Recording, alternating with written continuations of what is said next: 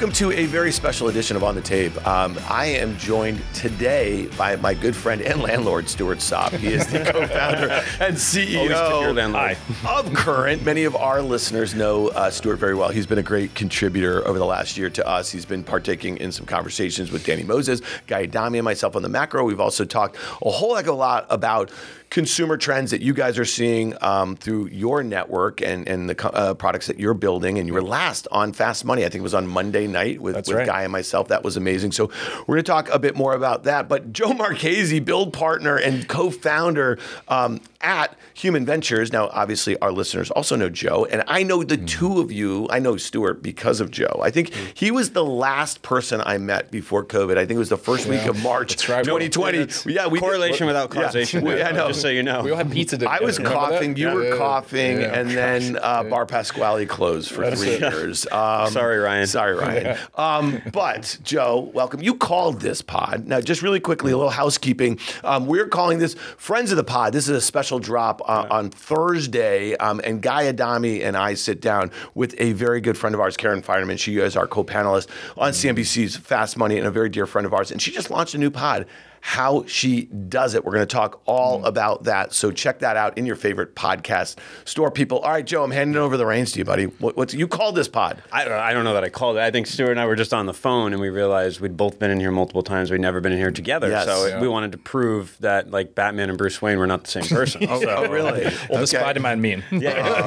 Oh, yeah, that's right. Okay, all right, gents, let's do this thing. We're kind of like the midpoint of August here. So the summer's almost over. I mean, I feel like it was like a pretty active summer here in New York City. We want to talk a little bit about that. You and I have talked on the fintech front. It seems like that diaspora from Silicon Valley that we heard so much about in 2020 into 2021, whether it was, crypto related or fintech related or whatever, it seems like New York City has clearly been a beneficiary. Joe, you and Heather have basically, you made your bones here in New York. You built Human. Listen, this is your backyard. It's your front yard. It's your side yard. It's everything here. It's your penthouse. Also, here, talk to us a little bit about, let's talk about New York City because, Stu, you also built a fine firm here. I'm in your headquarters here. There are hundreds of people in and out of this office every day, and it feels like a very vibrant place to be. Yeah, look, when we founded Human Ventures, Heather and I, it's almost 8 years ago now, New York City was one of the best places in the world to start a company, but it was one of the hardest places to start a tech company. There's no center of tech like what San Francisco had, but it was the center of finance and media and fashion. And so it kind of feels like we'd always said back then, and everyone talks about it now, that all of those companies are becoming tech-enabled. Like all of those companies, like tech isn't an industry, it's pervasive in every other industry.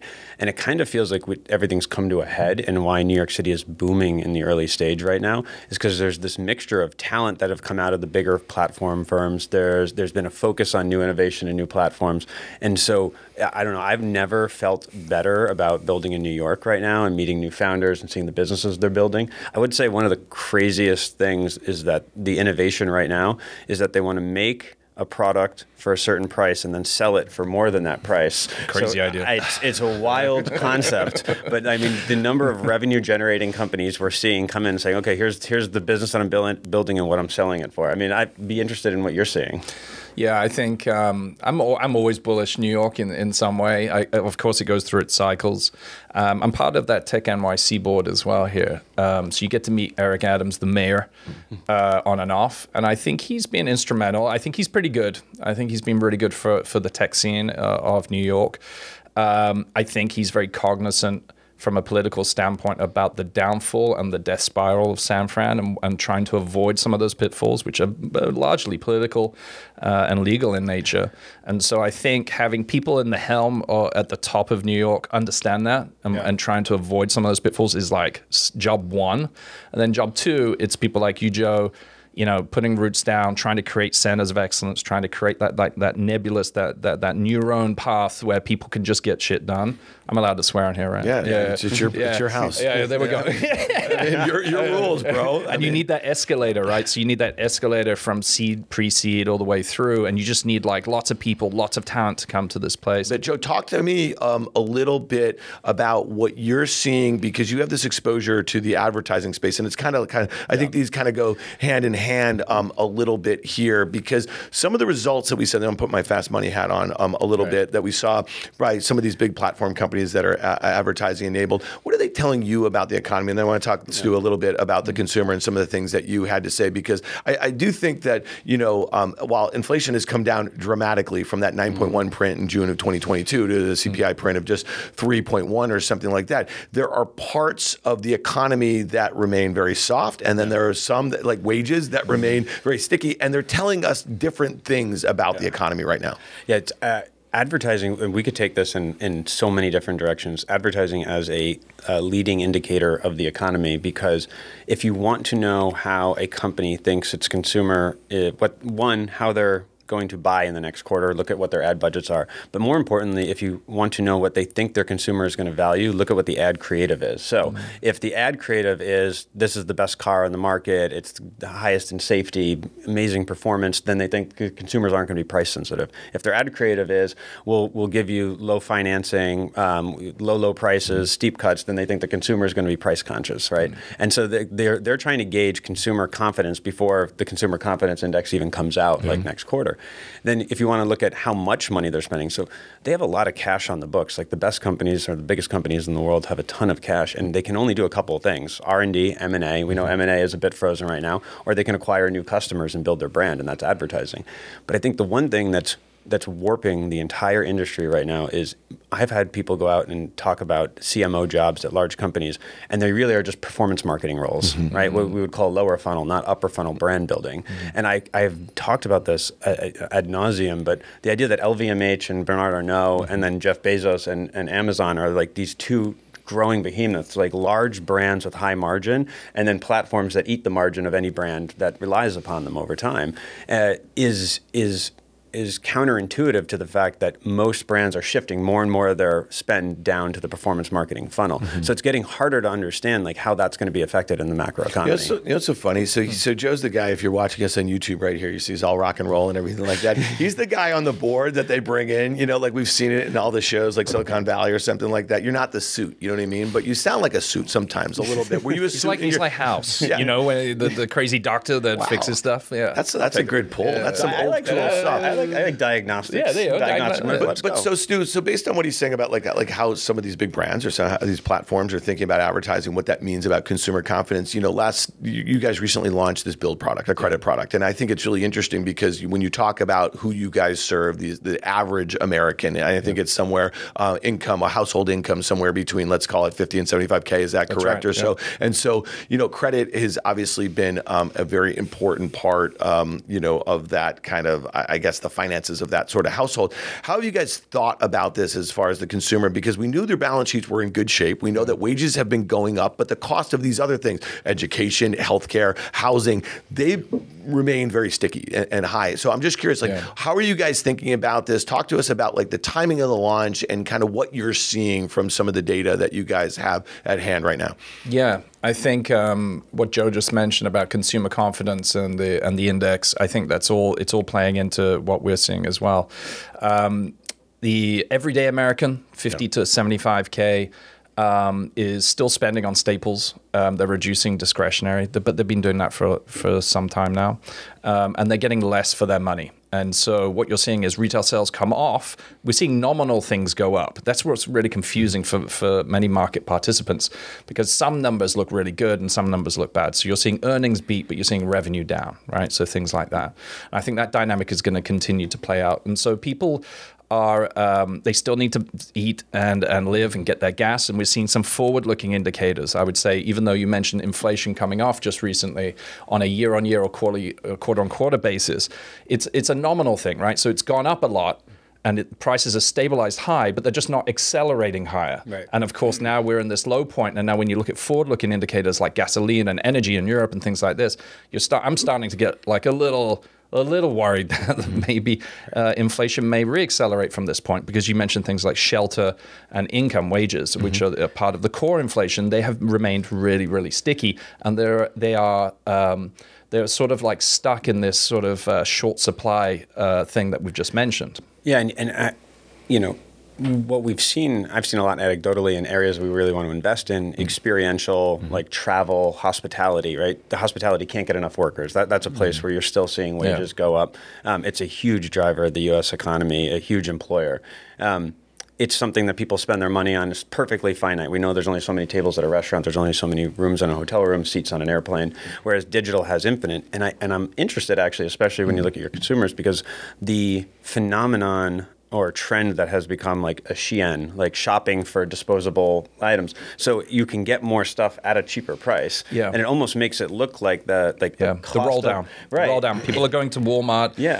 Well, more higher income people are going to Walmart. Everyone's going down the tree a little bit now. Right. Dollar General or Dollar Tree. You saw what Dollar General said last quarter, and it's really, it's one of those things that right after you got off the set last night, when Melissa mentioned this, that Dollar General said, okay, so the trade down from Dollar General, and they said this, I think, on their call, was to food banks. Yeah, right. To food banks. And so it's just crazy, you know, like, and we spent some time on the pod over the last few years talking about income inequality and you know, how these situations when the Fed does what they do with monetary policy and they flood the zone, it really benefits corporations and the wealthy and that sort of thing. But it just kind of widens the gap, and it's a really sort of frightening thing. And I think that's probably some stuff that you're probably seeing on the edges. So when you talk about trade downs, I think it's really important that this is like a multi-quarter thing. And so I want to hit on one thing here. So you have some very smart folks on your board that you speak to. You are on a bunch of boards. You talk to a lot of companies that you're investing in and advising in or something.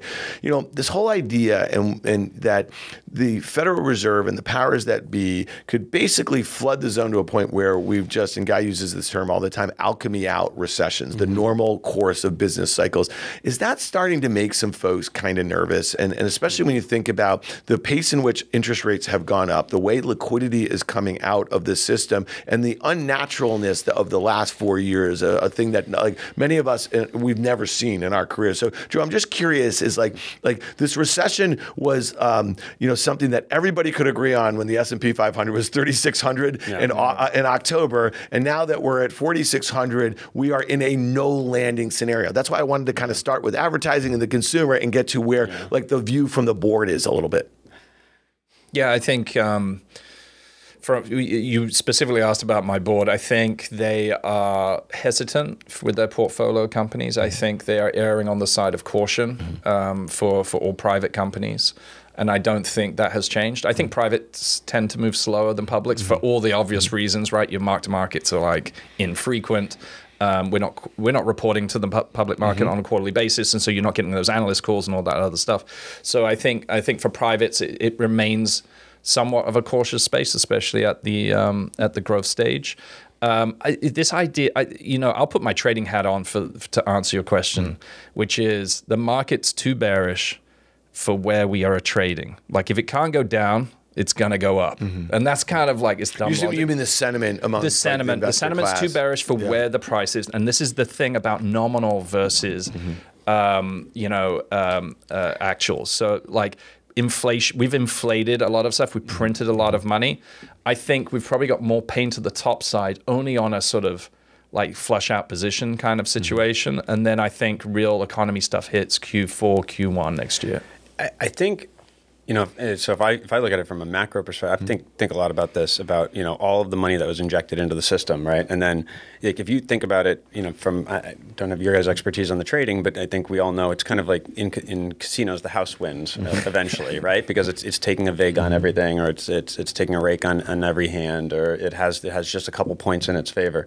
Well, all that money flooded the zone, and the people who are the market makers, like the money accumulated to them at some point. At some point, the retail investors, whether it was like through the crypto world or meme stock investing or just going out and buying things like with it, and then that money just began to pool back to the top, which, as you just said, that the gap widened, and then the money at the top needs to find a place to invest in, and there aren't many asset classes to go invest in. Hence, why you see these blue chip stocks going like through the roof without any regard for multiple. So then the question is, how do you invest in private markets at that? Like, what's your time horizon for return? I mean, we think about it at an early stage where we say this will be our best class, our best vintage, because 8 to 10 years from now, like what will you have invested in won't have any legacy capital structures. But I think the part that I still don't know, and I wrote something about this, which is, so I do believe AI will provide efficiencies to work. But you had said it earlier, revenue is down, but EBITDA is up in these places. That sounds like an efficiency play. Yep, that's right. That sounds like a continued concentration of wealth. So like, how are we going to get things that aren't captured in GDP and kind of reward those? So, elder care, child care, volunteerism, we'll talk later about Team Rubicon. Yeah. Like, is that government's role? And so I know we look at that and say, I don't see how we buck this trend. Like, technology has made it so that even on a lower income, people are living better than they had been for a very long time, and that's kind of stemmed the tide of that gap widening.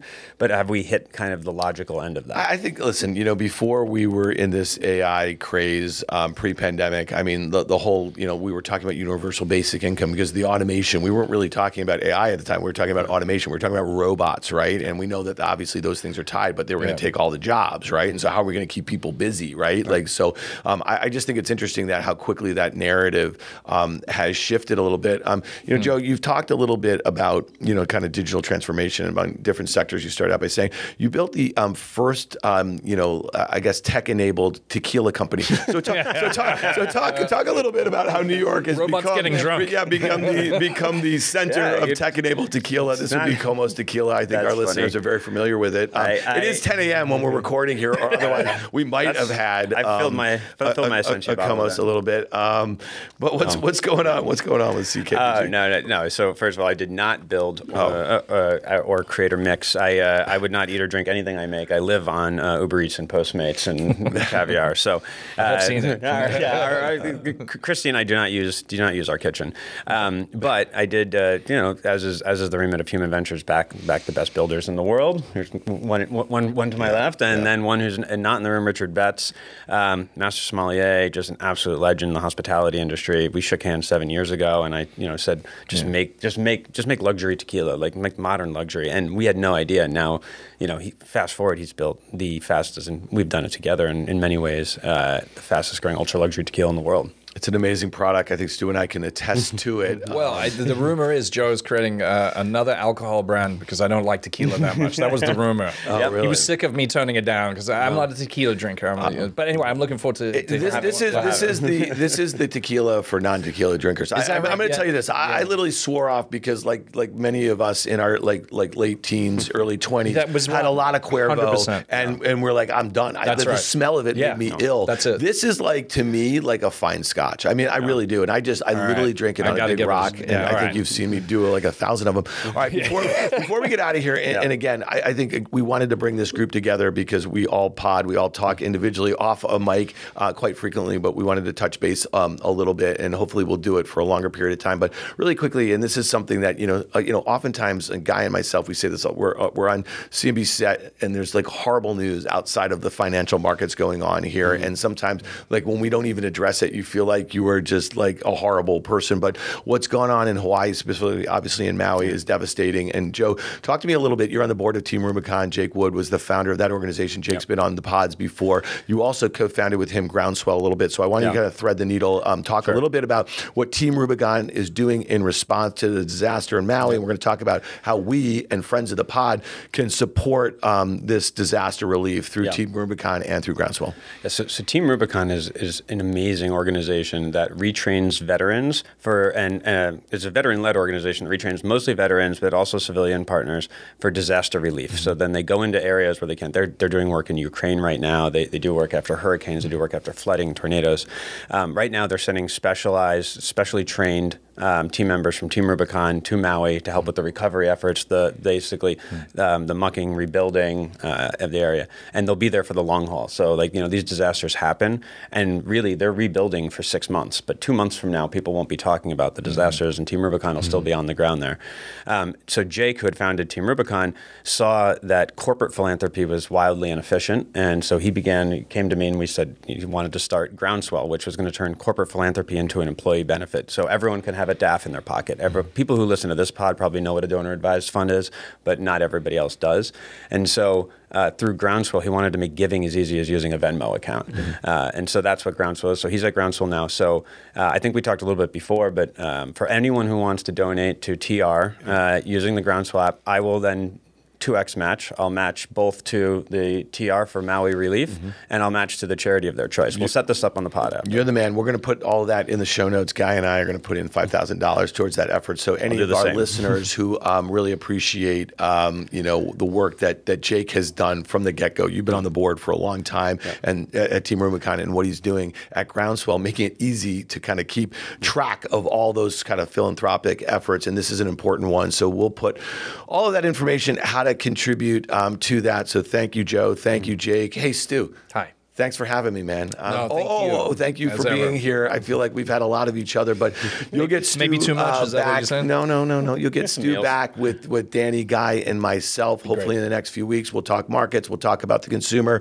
And Joe, you always have a seat in front of this mic, so we really appreciate it. Thanks guys, for being here. I appreciate it. Stick around for my conversation with Guy Adami and Karen Finerman when we come back from this break. And we are back with a special edition of the On the Tape podcast. We're calling this Friends of the Pod. So let me set it up. You heard the laughter, but I don't want to give it away too early. Just this is also on video. Oh, so they see it already. Yeah. So there's no big reveal. Maybe on the audio portion there's a big reveal. The audio people have to wait. And they read the show notes. No, nobody reads the show notes. Her name's going to be in the title. Early 2007. Yeah. There was this Trader Monthly magazine. It was like sort of porn for traders. Ugh. I'm telling you, Eric Bolling was on the cover. A bunch of people are on the cover. That sounds hot. And then one of the issues comes out, and this stunning young lady is on the cover. It was Karen Finerman. Yeah. And I think Mary Duffy must have seen that. And before you know it, Karen was appearing on CNBC's Fast Money. Fast forward to today, August of 2023, and I can say this, I don't know if Karen feels the same way. I love Karen Finerman. She is a dear friend. And Fast Money, obviously, we took a turn for the better back in January, February of 2007. So I am thrilled that you're joining us here. I am thrilled to be here. True. I love you guys. I mean, I have to just make one little She said, I love you guys, I except wasn't Dan. on the cover. No, I thought you were on the cover. Renee Haggerud, who is a great commodities trader, was from Cargill. I could have sworn. Well, you had a huge picture. I did. I guess it was as it turns out, sort of like the centerfold of Trader Monthly magazine. But I digress. Yeah. But I would say, obviously, look, Fast Money was what it was all through 06. You came in immediately. The IQ of that show went up, despite the fact that Jeff Mackey's IQ is probably 170 something. Yes. And that we was clicked right away. Just of course we did. That first test. But think about how difficult that must have been, because you're coming into uncharted territory with a bunch of big dudes, and you have to maintain your femininity. Obviously, your intelligence speaks for itself. That's not an easy seat to sort of slot yourself into. How was that for you? Well, it's not an easy seat, except that being on Wall Street at that time was kind of like that. And going just back to my childhood, I always wanted to be on the boys' teams. I always wanted, that seemed like more fun to me. And so I'm just comfortable in that. So I like the challenge. Well, Karen was the perfect person to come in at the perfect time for our show. And obviously then Dan came in a couple years later, and here we are today, the three of us, sitting around podcasting. We didn't even know what a podcast was.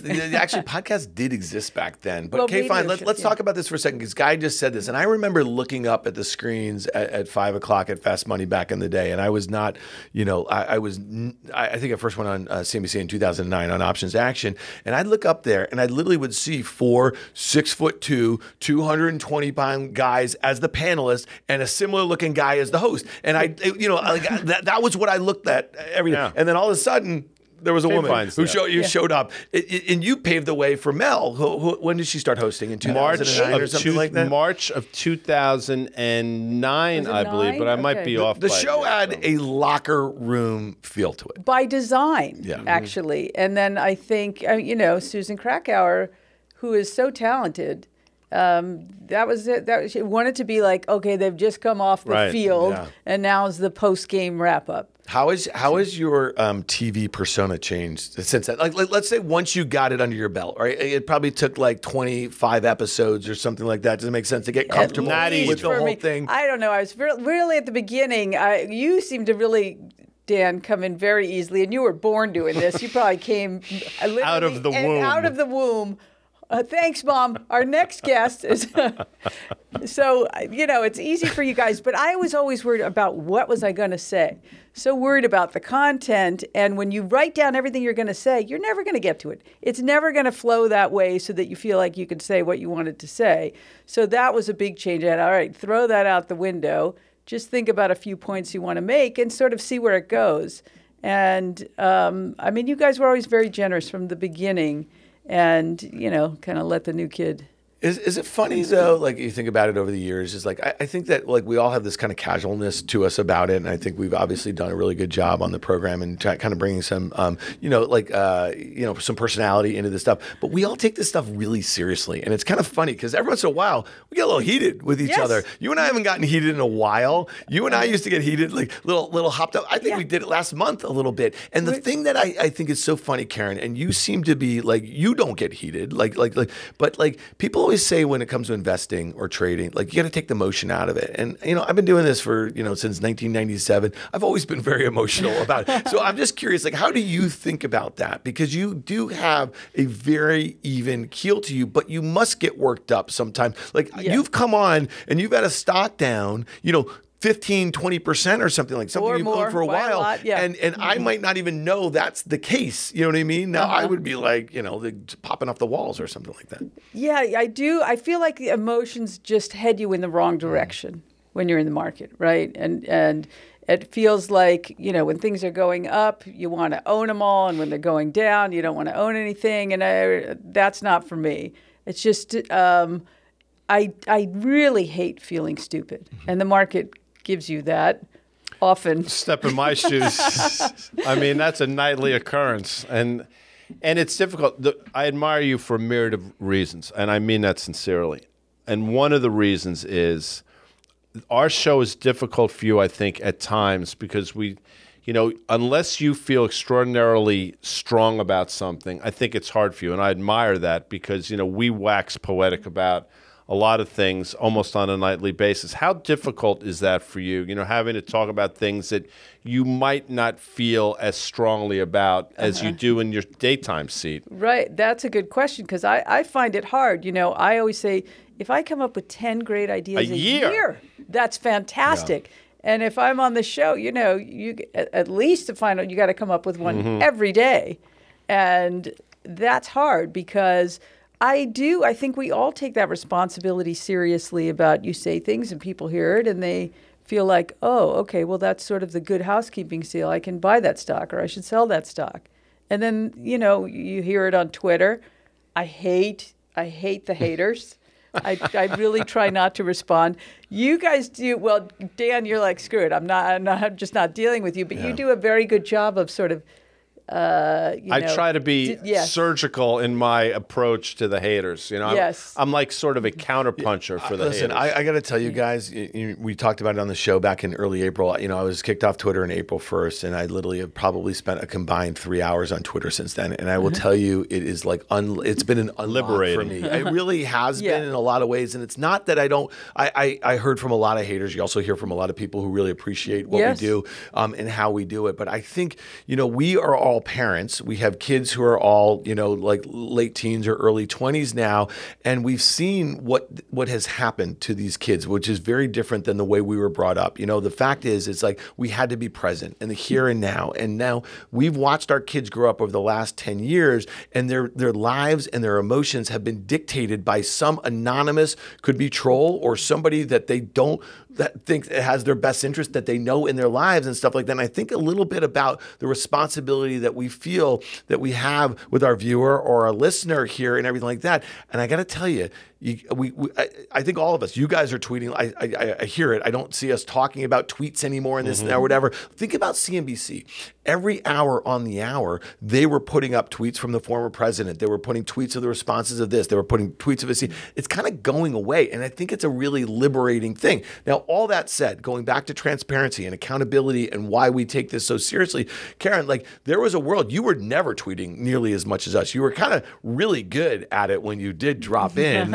that sort of thing. So how do you think about the relationship with the viewer? Now you have listeners, and you have listeners of your own. And this is what we found over the last few years doing this podcast. This is a very intimate relationship. Someone went and sought your podcast out. Right. And we hope, and we're going to talk about it a great deal, okay, how she does it, okay, so you can find it in your favorite podcast stores, people, and please go subscribe to it. I've been listening to it, and it's been amazing. But this is something that people are going out to do. They found you, they're subscribing, and then you're in their ear when they're walking their dog, they're going to work, they're on the treadmill, that sort of thing. So talk to us about that responsibility, because you're going to find your relationship with your viewer, your listener, it's really going to change from what you experienced over the last 5 years or so. That's a great way to think about it versus the Twitter sphere, X sphere, whatever it is now, where everyone is just kind of floating around. I think that listener is far more likely to like you, to going into it, right? They wouldn't be looking for you guys if they weren't interested in what you had to say. So that's nice. You feel like, all right, I have a welcoming audience. But it really is, it's fun for me, and I know you guys find it very fun, is to meet these women, some of whom I know already, some I don't, and really hear their stories. And everybody has a story, right? And everybody has a setback, a failure, a path that they didn't expect, something. And I feel like I love learning from that. If I can learn from somebody else's mistakes, fantastic. Mm-hmm. Next best, learn from your own, not as good. And then not learning from your own, which I've also done that a few times, is not good. But I'm fascinated by their stories. I'm fascinated by, you don't know what else is going on in their life beside their career, maybe. And I don't know just how they do it, how they manage, how they pick up from, Julie Wainwright did, and how she picks up from, being told she'll never get hired again, things like that. Or Melissa Lee, who, you guys know her story well, but, of how her parents, her father said, if you don't go to business school, you're making the biggest mistake of your life. Turned out all right for Melissa Lee, as she... So what was the genesis? This is probably something you've thought about for years going in. Yeah. Obviously, this medium didn't exist to be able to do it. So maybe you thought potentially you wrote a book, best-selling book. Maybe this could have been another book. But instead, podcasting comes along, the light bulb goes off and say, I have an opportunity to sort of do this through a different lens. Is that sort of how it all came to pass? I think it's, I love the company of women sort of feeling comfortable together. So I do this investing club with Jean Chatzky, and it was sort of Jean's idea, and it really resonated when she said it. I love that time to really get to know someone. And she thought she could help she could help introduce it to audiences, and I find it really interesting. It's sort of energizing to this week I have on this person, and it's fun, right? I mean, it's a lot of fun. Yeah. What have you learned? What's been the common thread?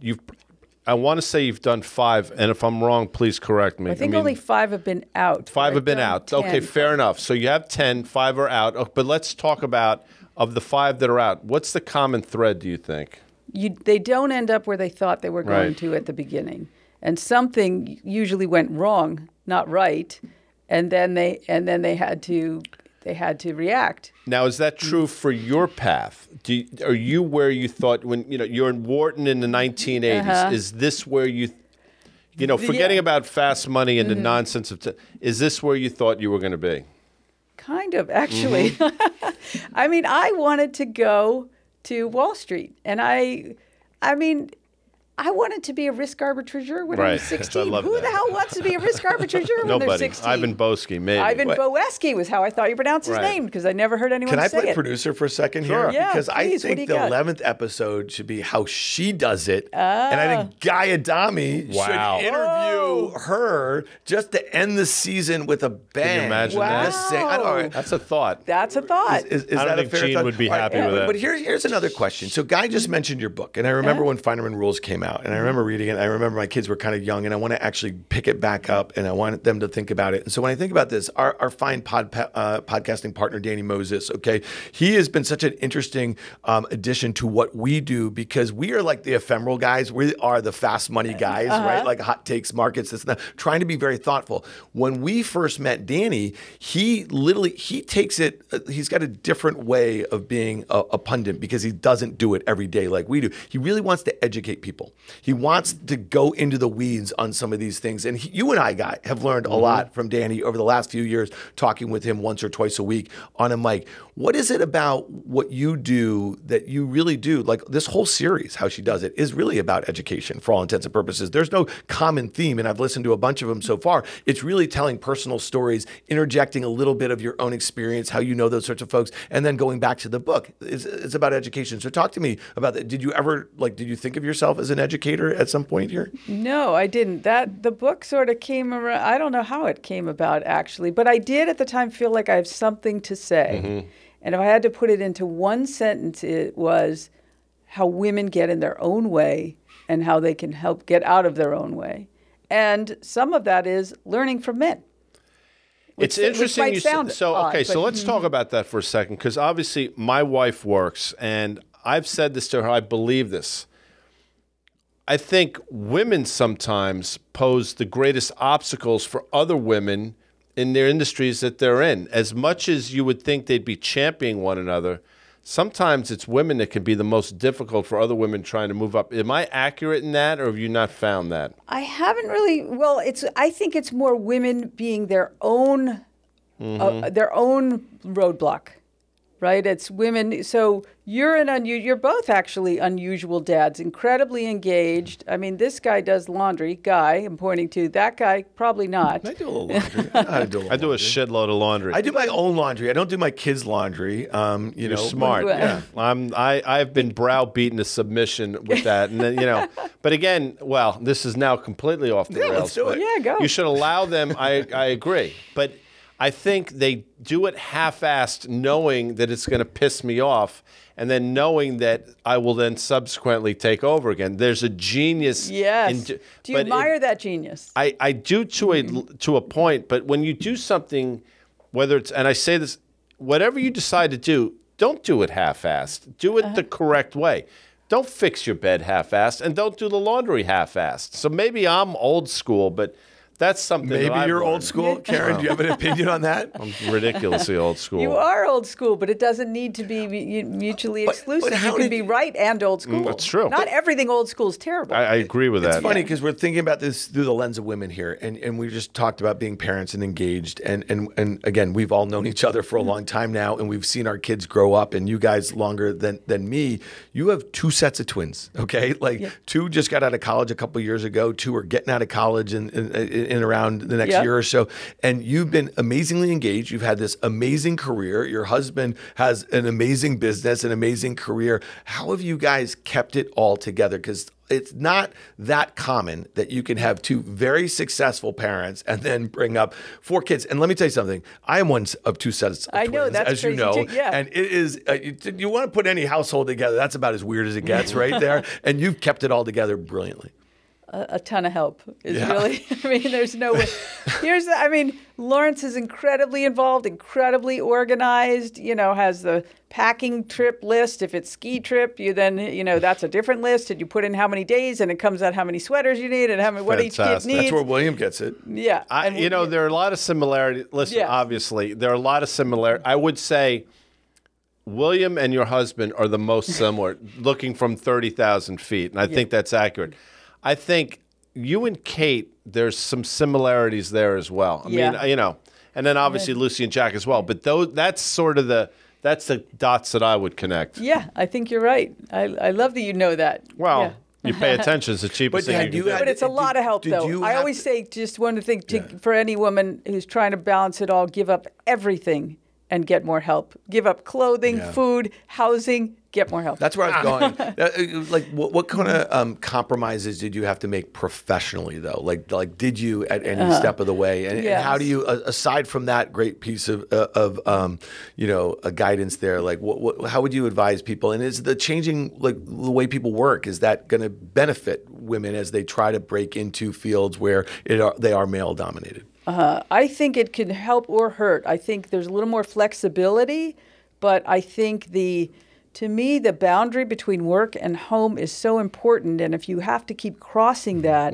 that's going to be really hard, particularly on the women, right? If they can, your kids really resent you if they know you're home and you're not paying attention. But if you leave and you go to the office, they know that. They know they have no expectation of seeing you. It's interesting. So if you're home, you should be home and you should be present. No, that's fair. And I think that's great advice. If you're going to be present, be friggin' present. Don't pretend that you're home, but you're working in your office, because that's actually worse. Exactly. It's the worst of everything. Each side, the work and the home, think you're not engaged. You're just focused on the other one.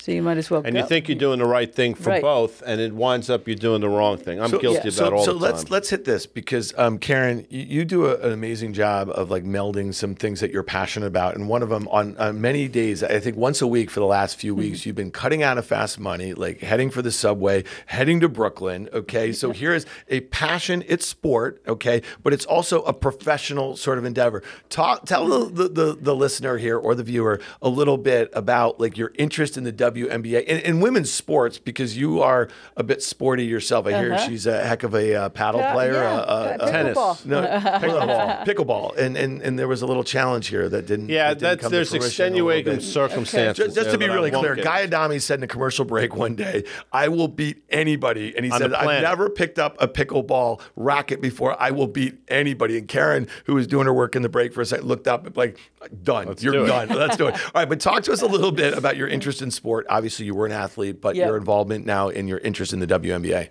Well, interesting. You two both were athletes, and you know what a great formative experience it is. From the team, there's that. There's being in good shape, getting in good shape, but there's the structure. And I think you do so much better in every field, whether it's work or schoolwork or whatever it is, when you have that structure of a team and discipline, and you know that you've got to use your time wisely. I always thought I did much better in school during the season than off the season. You feel like, oh, I got all night. I could do whatever I want. And then you end up getting nothing done. But so I've always been a champion of women's sports. I looked at a tennis team, and that wasn't really of interest. I looked at some WNBA teams, and I wasn't the right person to own it. And well, you were the right person to own it. But it just didn't come to fruition. I mean, but you were the absolute right person to own it. Well, but that's the my problem with opinion. owning at that time, it's not what you pay for the team. It's that you are on the hook forever for, at the time, was losses as far as the eye could see. Right. So that's a different calculus. So the WNBA has been transformed, and Kathy Engelbert, who's the commissioner, who I think has done an extraordinary job. Barclays was full and rocking 2 weeks ago, the last time I went. Right. And so I made an investment in the WNBA, the league. They want to transform it. They want to spend a lot more money. And the whole plan is to really increase the viewership, the popularity, all of that prior to their next big media rights.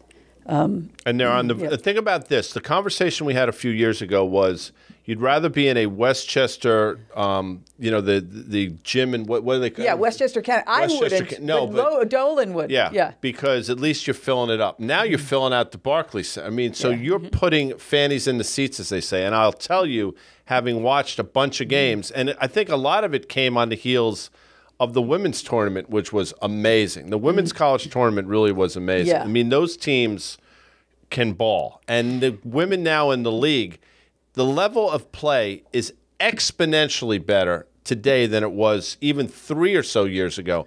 And that's obviously a tribute to the players in the league. Yeah, it is. And I think they want to expand because they want to give – there's so many great college players with not enough spots to go. There's not enough spots for all of them. And that's why they play and to make more money. But hopefully now this WNBA ecosystem can have more money. Because the women make at most 1/10. At very, very, very most, 1/10 of what a male player does. The first, my daughter, Kate, loves basketball. She was doing a paper on it, Googled WNBA, and it said, "Did you mean NBA?" And it was sort of a nice little metaphor of like, wow, they've got a ways to go. ChatGPT-4 wouldn't have done that. I think you're right. No, I don't get involved in these. No, it's pretty. It's interesting to also watch the arc of your enthusiasm about this too, because you were looking on a micro level at a specific team, and those are a totally different set of economics, that sort of thing. Yeah. But now, like the way you're involved in it on a macro level, it seems like well suited for you in your positioning and that sort of thing. Let's talk about positioning. Let's talk about the markets a little bit here. Yeah, because, it's funny. I think like the folks at CNBC and Guy, 17 years in January, if we make it that far. If we make it. If we make it, as Guy says all the time. I've been saying that. I've been saying if we make it for 17 years. And you are literally one of the originals. You were literally, I'm sure you were part of the whiteboard sessions and that sort of thing as they were thinking about it. So I'm just curious, Guy, from your standpoint, like how is the show changed? And one of the things I think is really interesting, because when I think about us, when it's like you original, Karen, which I think is like original, Tim is right there from the beginning. I came in, I think in 2011 a little bit, but we've been doing this for a long time now. We all kind of have different skill sets. So it's not like we're all sitting there looking at the same things all day long or something. How do you think it's changed for you? And then I'd love to hear from Karen a little bit about, like, because you are an investor longer term, you don't really care too much about the day-to-day unless there's some big fundamental thing or some big macro thing. And so I want to get into that, like what it's like to be on a show called Fast Money when you have a value bent and investing bent. Yeah, well, from my vantage, I never liked the name, but we weren't in charge of naming the show. I mean, obviously the show was named what it was named, and we have no input. So it was named with Mad Money, I think. Mad Money, Fast Money. It was obvious. Yeah, it was some sort of whatever it was. But I think that was a disservice in the early years. But as Mel said last night on our show, at least in the commercial break, I think people have learned that don't associate the name with, I think, the intelligence or the questions that we ask. The way the show has changed in a lot of ways, people want to come on this show now. In the early days, we would have to ask people to come on. Nowadays, I think people understand. When I say people, guests understand. It's a great forum for she or he to come on and sort of get their message out, whether it's a CEO of a company, an analyst, an economist, any of those things. So in that regard, I think we've evolved in a lot of ways. Obviously, I think the world has changed considerably over the last 17, 18 or so years. Politics never made its way into our show for a long time. It's changed, obviously, under the Trump administration, and I think that's probably genie's out of the bottle for a while. But I think at its core, it's still a show, and I use this word, aspirational for people. Not that people want to be Guy Adami or Dan Nathan necessarily. I'm sure they want to be Karen. They'd love to be able to hang out with us, and I think that's what the show sort of lends itself to on a nightly basis. Mm-hmm. Well, I think one thing I always think is funny about or great about our show is the commercial breaks, the green room. I mean, we enjoy each other's company. Yeah, and I think the show has changed a lot. Melissa obviously was a very different vibe from Dylan, who was great and was very impassioned, particularly during the great financial crisis. Yeah. And then Melissa, who's got a different vibe, and she really had to make it. There was nobody that was going to be Dylan again. So she made it her show, and I think she makes us all better. But I think that we do try to stay out of politics, with the exception of Dan. And but it's funny you say that. I think I think you're brave to do it. No, but this was during 15, 16, 17. And, one of the things that I just took issue with was the media in general. We would literally be doing our show, and there would be an empty podium waiting for Donald Trump. You know what I mean? Like to say something like nonsensical about the economy that was going to move something in some direction. And I just took issue with that. So he would come on, he would say something, then they'd come to us, and I'd just tell it like it is. And to be honest with you, in hindsight, it aggravated a lot of people. And that was one of the things that made social media, I think, less fun during that period. Okay. But the truth is, we were right about it all. Look at what's going on here. I'm just saying, like, it was a shit show, and it's proven to be that way. But we don't talk about politics anymore because the media, I think they kind of got burned by it. You know what I mean? And they became the villains in the whole thing. And that's the thing. So I just thought, let's just be honest intellectually about all of this. And for me, yes, my politics were important about it. I think I'm on the right side of history on a lot of this sort of stuff. But at the end of the day, it's not for me to tell someone else that their views as it relates to politics are bad or wrong or that sort of thing. But listen, I'm so glad we are not in that place where we were during that administration, because we're not talking about it anymore. But Karen, talk to us a little bit about this notion of, again, you're not there for hot takes. You know what I mean? Yeah. Like, there can be a stock, it can be 5:30 and a conference call is going on, and a stock just turned and it's gone down 10% and this and that, whatever. And you have a level of calm, you know what I mean, that I think is reassuring to a whole host of folks, you know, that sort of thing. How is it to be a value investor who takes a longer term time horizon on a show called Fast Money, where a lot of the people tuning in are waiting for that next thing to buy something or sell something fairly quickly? Yeah, I think was there you feel like you're wearing the wrong thing to an event, kind of, right? And because it doesn't really matter to me so much where something trades on the day, but I do. One thing that I have learned, and I still value, and valuation is always first to me, is I always thought charting was kind of, not a real thing. It was a real thing, but I didn't think it had any value. But I actually have come around to believe that it does. It's a craft, but regardless of whether it is or not, if enough people believe that charting is a thing, well, then it's a thing, right? I don't need to, if enough people think a bank is solvent, it's solvent. And if enough people think it isn't, it won't be. So that's been a big change. That's something I Well, it's funny though. So explain for just a second, when you started in the business as a risk arbitrator, like you were literally looking at one security versus another. It was just math. It right? was just math and the contract. What does the contract say? How likely is this deal to happen? So that's not like surprising to me. When I started in the business, my job, the guy that I worked for gave me, you ready for this? A compact computer that was like 4 feet like deep, you know what I mean? And had this program loaded up, and I had to hook up a phone line to it and download, 1,000 new ticks on 1,000 new charts for the movement of that day. And every night I had to look through all of them looking for 5 patterns, reversal patterns, breakout patterns, this and that, whatever. And every morning I had to come in with that list. So to me, I learned technicals before I knew much about fundamentals. And so I've always thought of it as an important input. But I do think it's interesting, you sitting on that desk for the last 15 years or so, and think about TV is a very visual medium, right? And charts work. Max Myers used to say that to us all the time back in the day. So it sounds like you've learned a little bit. You put a new tool in your toolbox. Yes, and it's Carter a lot of times. But I feel like, all right, it's another thing that I didn't take into account that I probably should have.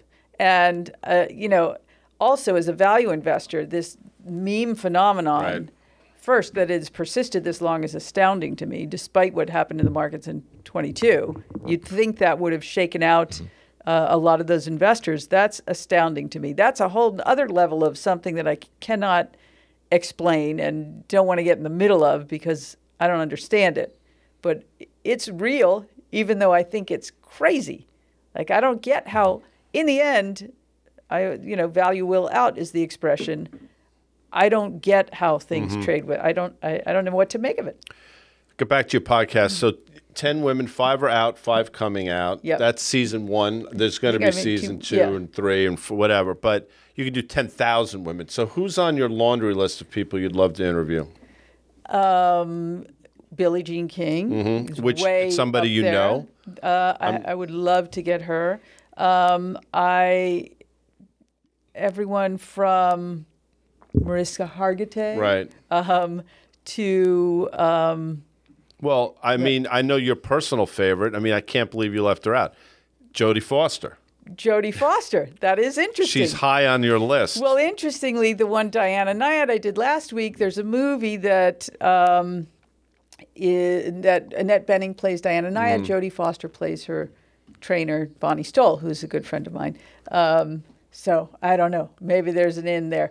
Also, women I think who are marketers of the highest order. That's fascinating to me. And Kim Kardashian or Kris Jenner has to be at the top of that list of how did they do it? How It's really? funny. How did they One do of it? our fine sponsors, iConnections, okay, they host this huge global alts, and we were down there this year. It was in January, and they had thousands of allocators, thousands of fund managers at the Fontainebleau in South Beach, and there was a whole host of people. Guy Adami and I were interviewing a lot of like big fund managers and this stuff.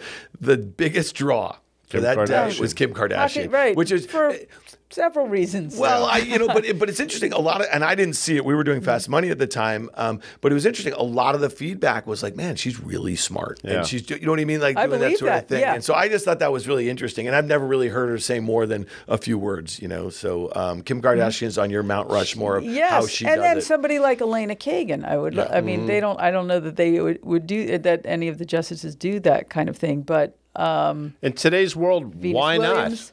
I mean, yeah, that would be a today's- great one. yeah, that would be a great one. You I just love Venus interviewed your Williams. sister. Yes. I mean, Wendy Finerman, I know, well, I do know all Wendy. your siblings. Yeah.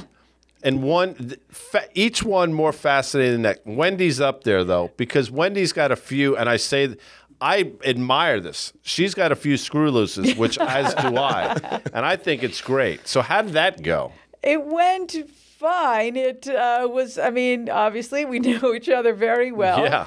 And it's interesting to think of her not as my sister, but as a person. If I didn't know her, and I would say, wow, Right. she's really done something. How did she do Well, I mean, it? she won an Academy Award. She won an Academy which Award. is amazing. Right, for Forrest Gump, where she really was the champion of that movie. Took years to make. Mm-hmm. And so then she did Devil Wears Prada, which I just think is fantastic. One of, like, for me, the all-time great airplane movie. And she did Stepmom. I love Stepmom. See, Stepmom to me, Susan you're such a- Sarandon yeah. and Julia Roberts in that movie. And I think it was who was the actor? Ed Harris. Ed Harris, who I Yes, love. yeah. So he was married to Susan Sarandon. He leaves Susan Sarandon for a younger woman. Susan Sarandon gets cancer. She winds up being extraordinarily close with.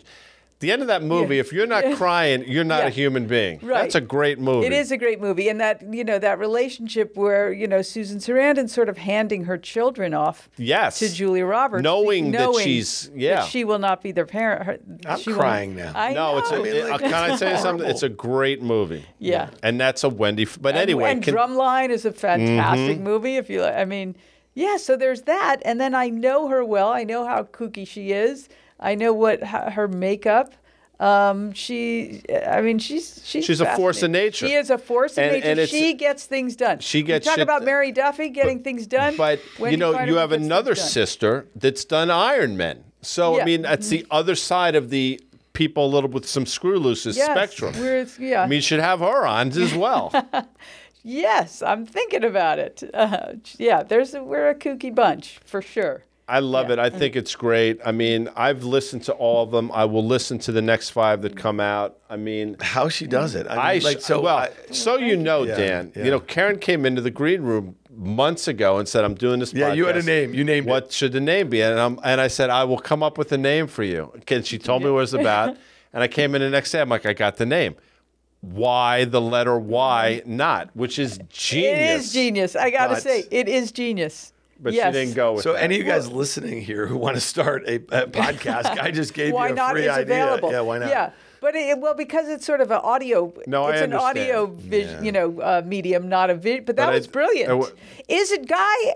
I mean, I'm not always surprised. I'm pleasantly, No, you're always pleasantly- surprised. when Guy comes up with smart things, but it happens all the time. It's a miracle. And nobody gets a bigger kick out of it than Guy. Of course, that is true.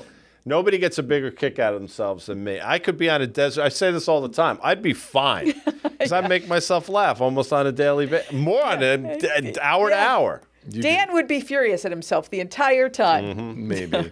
So before we go, are you surprised how long our show has lasted? Yes. I am.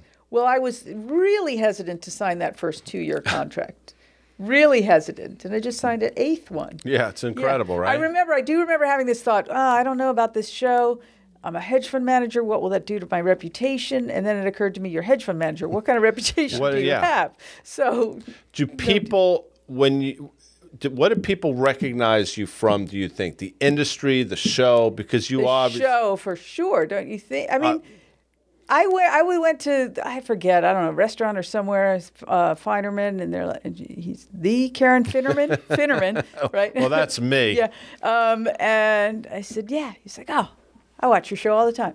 It's just funny where you meet people that do seem to watch the show. Have you been approached by somebody that you admire? And this happens because I know these people watch the show. We were talking about Michael Burns from Lionsgate. He watches the show religiously. Terry Duffy's the CEO of CME Group, watches the show on a nightly basis. I know for a fact that regardless of what Jamie says, Jamie Dimon has CNBC on in the background. Yeah. He watches the show. Lloyd Blankfein. Yeah. A laundry list of people that watch the show. Does that surprise you? It does, actually. Doesn't it surprise you guys? Absolutely. You're like, you're watching us. But that's the highest compliment when people in our world actually watch. And I think, listen, we have fun. We enjoy each other's company. I also happen to think, and this is just my opinion, the best questions during the network during the day are asked on our show, I think, by us collectively. And then the synthesis or the feedback or whatever, the statements we make on the back of it, I think is the reason why people watch the show. I think that's the beauty of the structure. I mean, like when I think about it, like, we are market participants. We're kind of in the moment. There's a bit of emotion. And I think what the brilliance of what some of these awesome people who are on, who are journalists, who are hosts all day long, like a Melissa, she can be surgical. It's not trying to get to emotion, trying to get to the truth of a situation or something like that to help a listener. We're not always trying to accomplish that. We're thinking about it the way you were sitting in a risk arb meeting when you had a meeting with you're trying to get to the truth so you can be right on a situation. Yes. And I think sometimes those are really different sensibilities a little bit. So I agree with that though, Guy. It's fun. Listen, they created something that's different than what's on all day long. And I think that's what's really cool about it. I know it's super fun for us. And now we're all podcasters. So that's Karen Finerman. It's how she does it. You can find it in your favorite. I love that. Your favorite podcast. What makes one store more? It's more special than another store. It depends where you get your music and that sort of thing. So Karen, we really, really appreciate you coming on and talking about the pod and just talking about life in general. I love hanging with you guys. Should we do it in an hour or so uptown? Yeah, we're going. Let's do it. Fast money, baby. All right. Thanks so much, Karen, for being here. Bye, guys.